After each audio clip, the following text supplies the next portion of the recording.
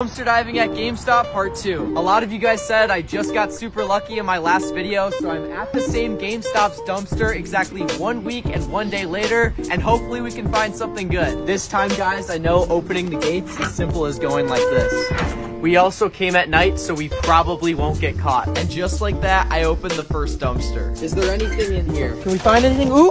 No way, please. A box. We found hella bags down here.